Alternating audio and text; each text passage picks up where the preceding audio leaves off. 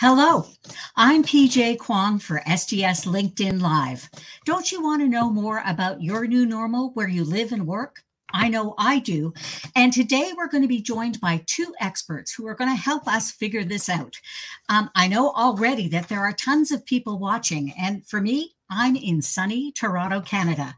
And given the global nature of this talk, I'm going to be joined by two experts who are elsewhere in the world, starting with Dr. Simon Harkis, lab manager and tech expert, connectivity and products for SGS UK. Welcome, Simon.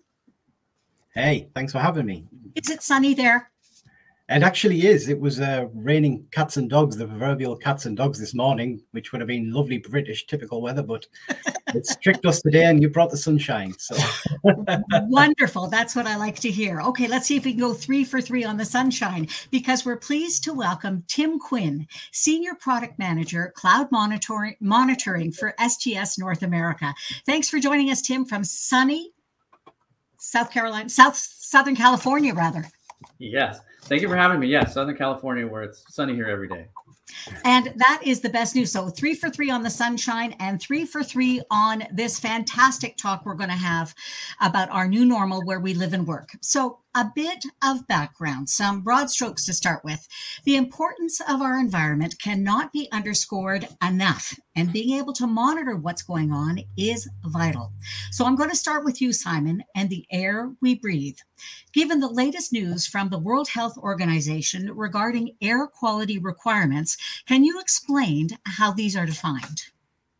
Yeah, sure. Very good place to start. And as you've mentioned, the World Health Organization, let's go with the way that they do it. So they define air quality in terms of particulate matter, usually denoted as PM. And then they give a number. So PM1, okay. PM2.5, PM10 is typical.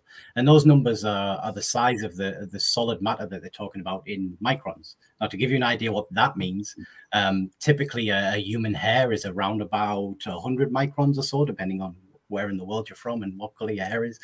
But that gives you an idea, right? So PM10 is like 10% of that size, and PM1 is 1/100th of that size. So these things are tiny particles we're talking about. And who wants those floating around in the air? You can't see them. The reason that we're so concerned about them is because they're a respirable size, right? So they're the ideal size to enter your lungs, and the smaller ones in particular can go quite deep inside your lungs and cause things like asthma attacks and other respiratory problems. So these are particles we should be concerned about, and we are. And the World Health Organization have just updated their guidelines, as you say, to reduce the recommended levels in the air that we breathe. And who doesn't want to breathe clean air, right? Our families breathe it, we breathe it. So everybody should be concerned about this. Absolutely. Well, you know, it's interesting because this is obviously a topic of great interest to our audience. It resonates with everybody. And looking at the comments, I've already seen people from Senegal, from Turkey, from South America, from Pakistan. I mean, India. This is fantastic to have a global audience on this global topic. Is wonderful. And hi to Angola as well. So thank you to everybody for joining us. Hola to our friends in Mexico and from Rome. Oh, I'd like to get back to Rome. Anyway, so let's move on a little bit. And Tim, I'm going to ask you to weigh in. We're talking about air quality. And I've heard of this next thing, but I'd love for you to explain it to me. What exactly is cloud remote sensor air monitoring? Yeah, so what we've developed, and I think it's now starting to propagate throughout the industrial hygiene world, are remote sensors that are hooked up to some sort of communications path. Let's say either cellular, Wi-Fi, Ethernet, some way for a device to communicate through the internet that would allow the user to be able to view the data, download the data, or even manipulate the device itself from a remote location. And this is what's the power of the cloud. The cloud is bidirectional. It's one way and it's also the other way. As opposed to putting out a sensor somewhere or having to monitor a site manually, we have the ability now to monitor sites remotely. You know what? You guys have just made me think of something. Before we go any further, I just know that there's a question on everybody's mind, and that is about the detection of the COVID-19 virus. So from your standpoint, talking about filtration, Simon, what's the deal? And then I'm going to move on to you, Tim, to ask the same question about monitoring for the COVID virus. Simon? Sure, that's a very topical question. So Yeah. we don't when in terms of testing for filtration for things like viruses, we don't detect them directly. But what I can say, and it goes back to the answer to my previous question, is, so let's talk about coronavirus specifically, right? It's Okay. typically around about 100 nanometers in size, which would, if we're using the same notation we were using earlier, would be PM 0.1. So it's below the value that the World Health Organization is looking at, because it's a small virus, right? But we, as a lab, we can detect down to those particle sizes. The tricky part is speciating exactly for a virus. You know, it's not quite a solid matter, it's not quite a liquid, it's not quite an oil. It's a mixture of all of these things. So we're capable of detecting particles of that size, and we're able to test air purification systems and filters to see if they will remove particulate matter around the same size, but we don't speciate specifically for coronavirus. But what we can say, right, is, hey, if your air purifier or your filtration system doesn't remove down to 0.1 micron, it's probably not going to remove coronavirus. Okay, super interesting. What about you, Tim? What can you add to this? Well, you know, from an indoor air quality standpoint, what we've been studying and what we've been reading with regards to remote sensor air monitoring for indoor air quality is when you find an increased levels of four things: CO2, particulate matter, relative humidity, and ozone. Those are direct correlations for the likelihood of having an increased chance of having some sort of virus, and including coronavirus, present in your particular space. If your CO2 levels are high, you're not getting good infiltration or filtration of the air or movement of air. Same thing with particulate matter. Relative humidity needs to be somewhere between 40 and 60% optimally. And then ozone itself. These are indicators and direct correlation to the likelihood of increased levels or chances of having some sort of virus present. So monitoring these things will, again, hopefully, and corrective action of these things will hopefully reduce those chances. You know, this is just fascinating. So monitoring is one thing, but Simon, there are other things that I think we should be talking about. For instance, what is the purpose of filtration testing? And from our point of view, it's validation, right? This is the key thing, and the key message really that I want to try and get across to the audience is, let's say, for example, Tim finds a problem. You know, he takes his monitors to a building or a room, and he finds that within that room, within that environment, for whatever reason, there's a bunch of pollen because it's near a rose garden or it's next to a road, so there's a whole bunch of particulate matter. The solution typically is filtration, right? So you go to a manufacturer or a system builder and you install some sort of filtration. But how do you know that works? How do you know for sure that the filtration system is doing what it's supposed to do? And our laboratories, that's what we're here for. We validate that these filters are fit for purpose, but also do what they're supposed to do. You know, it's interesting to me. It seems as if you guys are like the hand and the glove, that you're both sides of the same coin in many ways. So, Tim, you've been talking specifically about monitors and monitoring. So a double-ended question for you. Where can you use these monitors, and how are the monitors calibrated? Right. So the SmartSense technology, it's called, within the SGS in our New York laboratory, they're comprised, as if you can see there, small boxes, not very big, very light, and allows you to throw those devices anywhere you want. We have weather-resistant boxes for outdoor applications, like, let's say, construction site monitoring, perimeter monitoring for particles if they're moving dirt, indoor air quality for VOCs, anything to that sort. We've done some real interesting jobs. One in particular, real quickly, was at a hospital, a brand new hospital in California that opened up, and immediately the top 2 floors of the hospital received nuisance odor complaints right from day one. Consulting with my CIH at that facility, we placed a SmartSense monitor on the roof and the top 2 floors, and immediately started to receive alerts. The beauty of our technology is not only is the box being able to monitor real time, but the box can also tell you when you have a problem or when a threshold has been exceeded, and will send you an alert via text or email. So in this case, we immediately started taking those text alerts and walked over to the helicopter folks that do the emergency takeoff and landings, and noticed right away, every time we had an alert, there was a helicopter taking off and landing. So we were able to rectify the situation just by that data. Go on. I'm sorry. With regards to calibration is really, it's all done right out of the factory. It comes to the site. But the great thing about cloud technology, again, it's bi-directional. It's one way and it's the other way. So if there is a need to make any sort of calibration adjustments, we can do these on the fly via the cloud. We have the ability to do that virtually.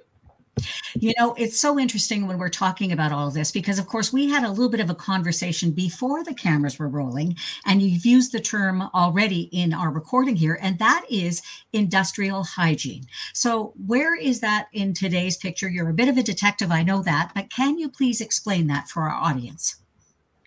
Well, industrial hygiene is just the one segment of environmental health and safety that normally relates to air and air monitoring and air quality.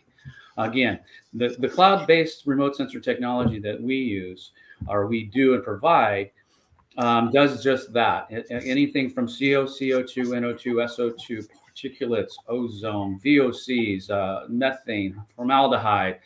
We go down the line. We're really just limited to the sensor technology that's available out there. Normally from about 3 different manufacturers worldwide make these sensors.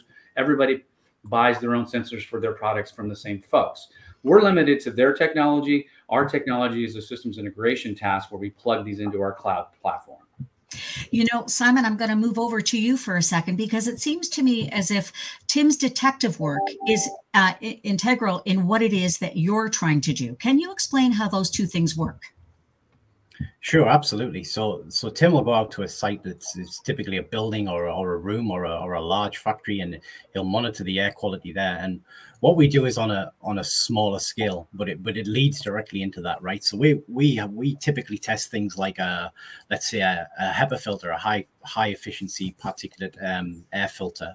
And we will test that in an enclosed system. So we know under certain conditions, under specific flows, exactly how that filter performs in terms of how well it removes what it's supposed to remove. But what typically gets forgotten by those outside of the industry is what's important as well is to make sure that there's enough airflow or flow of whatever media you're trying to filter through the filter. So everyone can stop all of the contaminants coming through a space, right? You put a brick wall in the way. No problem, no particles come through, but also no air comes through. So it's getting a balance between those two things. So we test typically, like I say, the filters within an enclosed system, but we also have rooms where we control the environment and we inject a known amount of a contaminant, and we test things like air purifiers in those rooms. And so we're able to test how well filtration systems work, how well filters work, to ensure that and validate that they're fit for purpose to use in the places that Tim monitors, right? So when he's got a problem, he knows that the solution does what it's supposed to do. And I think it's also important to mention at this point, which is a little slightly off topic, but the same topic. Our labs also test for water. We also test for oil filtration. We also test fuel filtration. The principles are very similar, right? You've got a media that you're trying to purify, and you need a filter to remove the impurities from that system. And across the labs at SGS, we're capable of doing all of those things. You know, I have another bit of a question, and that is to do with that helicopter example that Tim gave us. So let's just say that you were brought into the project. Can you tell me how his detective work would be helpful to you? And would that determine the kind of air purifier that you would use in that helicopter scenario? I'm talking to you, Simon. Absolutely. Okay. Yeah, absolutely. So the key parameters for a filter really are not only how it performs, but the situation in which it's meant to perform. So you could, depending on the environment, you really need to specify a certain type of filter.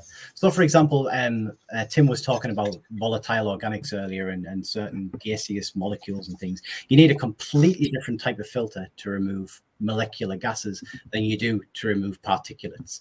So you really do need to specify the environment and the application for your filter before you can decide what filter should be used in it. You know, I've got another analogy, and I'm going to get Tim to comment on it as far as your two roles and your two areas of expertise. Somebody said to me, it's like weather versus climate change. So Tim, can you comment on whether you're the weather or whether you're the climate change? Well, I think it's a little bit of both, honestly, because, you know, weather would be on a day-to-day basis. And again, that's what we do. We solve problems. This technology can solve problems. The value's in the data with this type of technology, right? When you, instead of being there for 1 or 2 hours with some sort of filter or sucking air or have a handheld device, we're collecting data points once a minute.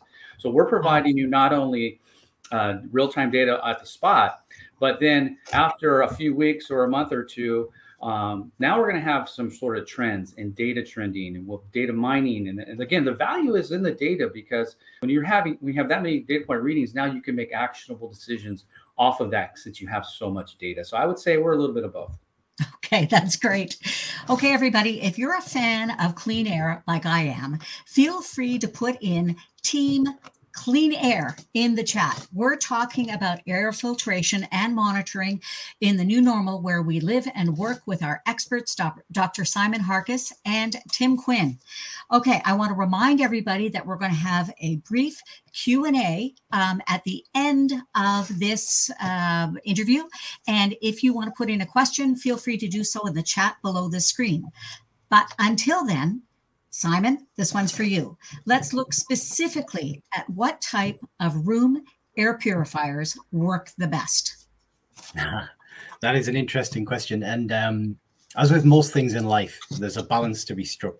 In my experience, you know, I've tested huge air purifiers that have a lot of throughput of air with but they have slightly lower efficiency air filters, but because they're passing the air through the purifier so many times per minute, let's say, they actually work very well. And on the flip side of that coin is, you know, smaller air purifiers that have less airflow, but they have a much higher specification of filter, so they don't need to pass through as many times to remove the particulate or whatever impurities they're trying to remove, right?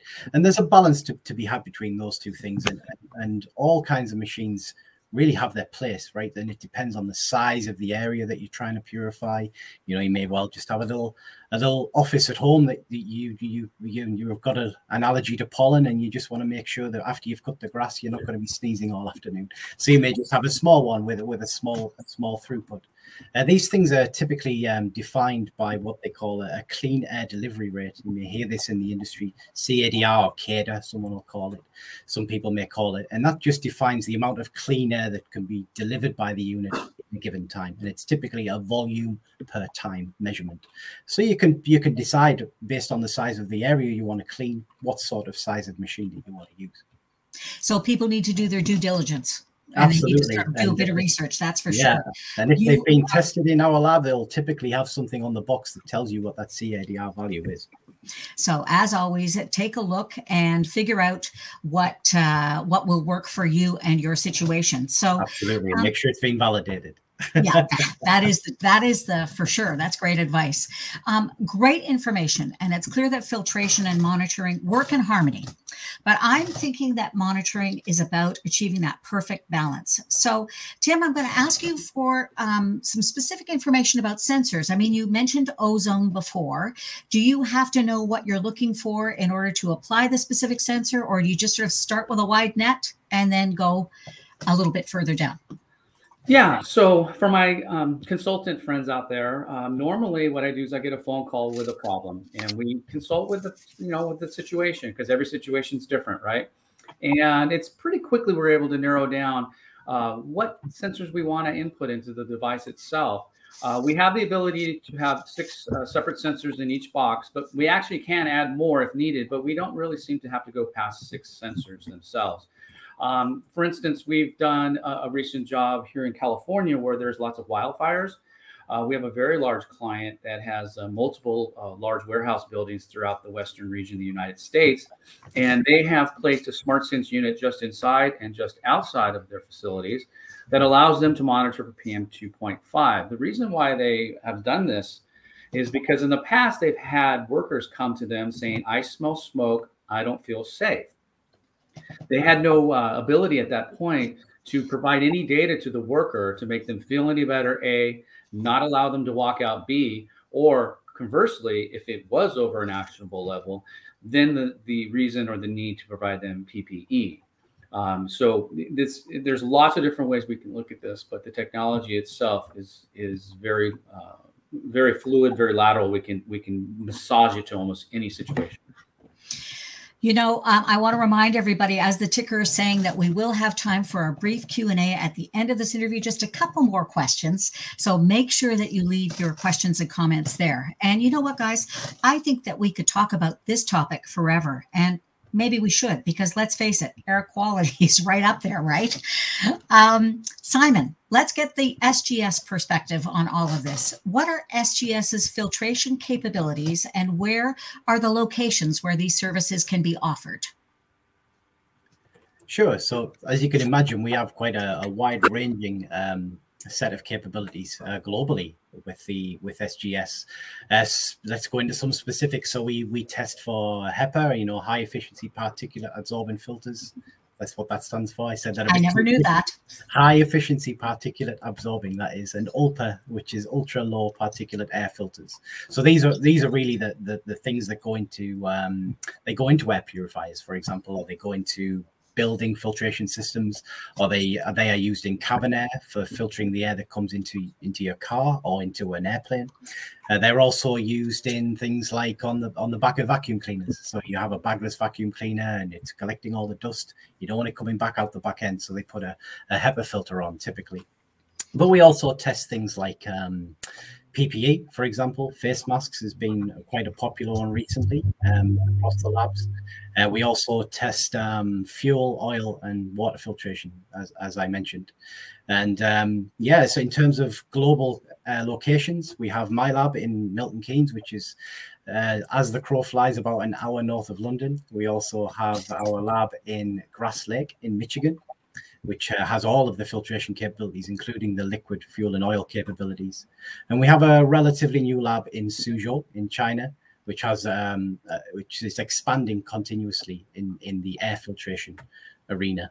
So yeah, we serve the whole global market from key hubs in Europe, in the US, and in China, with a whole range of capabilities. If you've got a filtration question or a test you want doing, just get in touch. We can pretty much cover everything.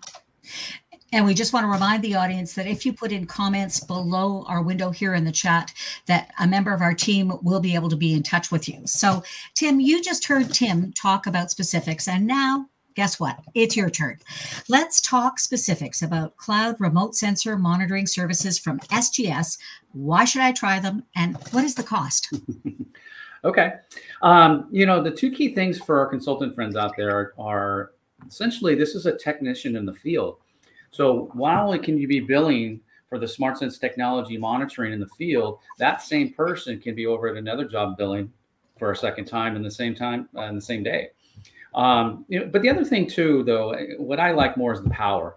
It eliminates the need to having to be there at the right time. Every consultant out there in the world has had a call saying, I smell it, there it is, it's back. And by the time you get there, you can't smell it, they can't smell it, you don't know where it's been or where it went. So those two things are very key. The SmartSense cloud technology is always going to be there for you. It's a tech in the field, and it allows you to do many, many things, including increase your revenue as a consultant partner. Now, for non-consultants out there in businesses, this is a relatively inexpensive piece of technology.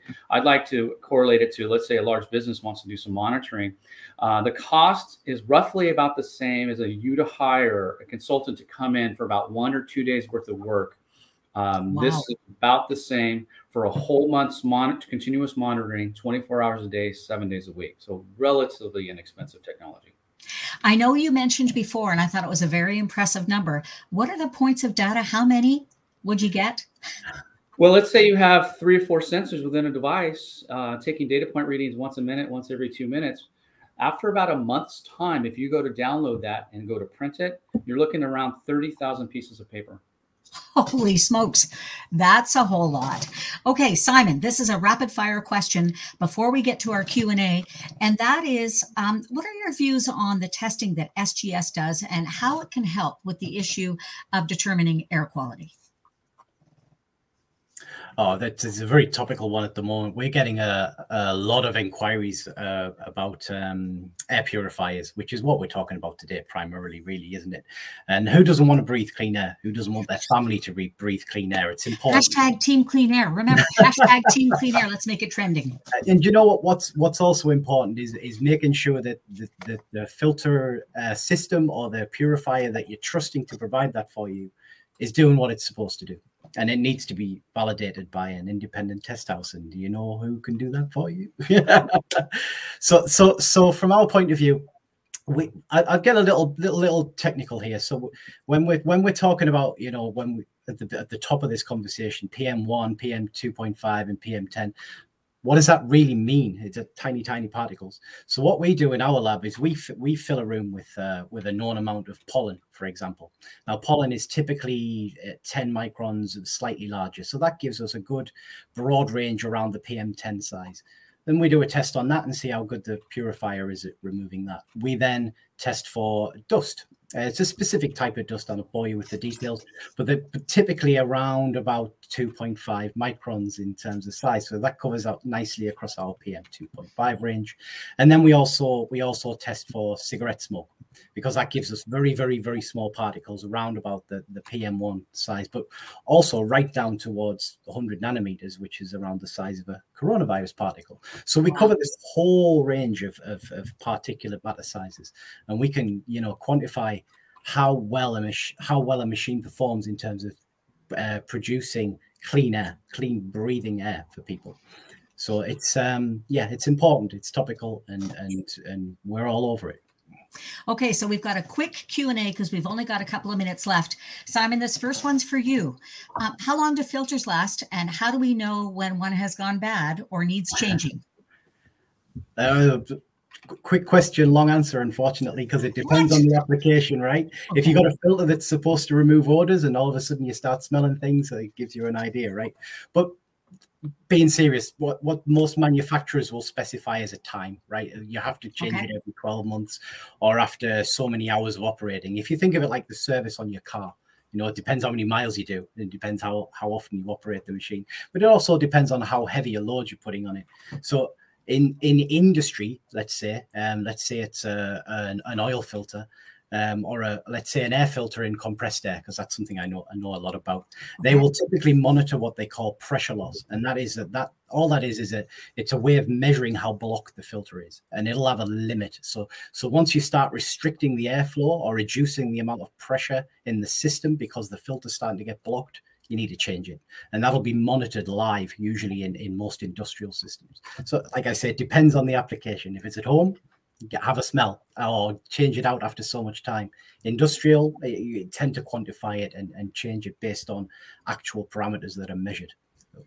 So pay attention to the information that you're given. Look at the box where it's just like your furnace, right? You have to change your furnace filter every so often. I learned that one the hard way. Okay, Tim, this question's for you. In terms of monitoring, how valuable has this technology become, and in what kinds of scenarios? And this is our final question. Well, it's become invaluable. I'll give you a couple different scenarios. In post or getting towards post-COVID area, I've had customers call me that have purchased multi-million-dollar filtration systems for their schools, for their businesses, for whatever it is. Once the filtration systems are in, I would be getting phone calls, and they're like, well, we're not really sure if this is working well or not. We don't know. So in that scenario right there, we can come in and provide the data that backs that up or proves that it's really not doing much better than the one system before that. We've had other situations in facilities where it's an outdoor application. There's two different businesses with a fence line separating them, and one business is pointing the finger at that person and the other business is pointing the finger at the other person.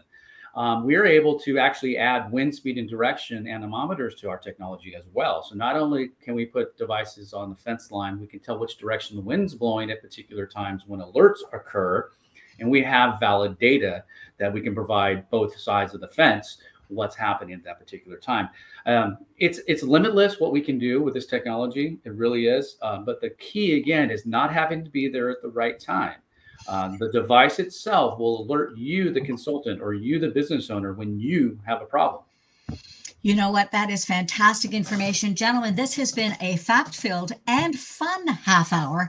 I'd like to take a moment to thank both of you, Tim Quinn and Dr. Simon Harkis, for joining me today to talk about the changes to your new normal where you live and work. Thank you. Thank you.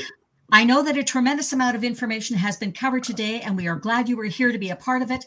Visit our website, sgs.com. Leave us comments in our chat. Thanks for watching SGN LinkedIn Live. I'm PJ Kwong. Bye for now.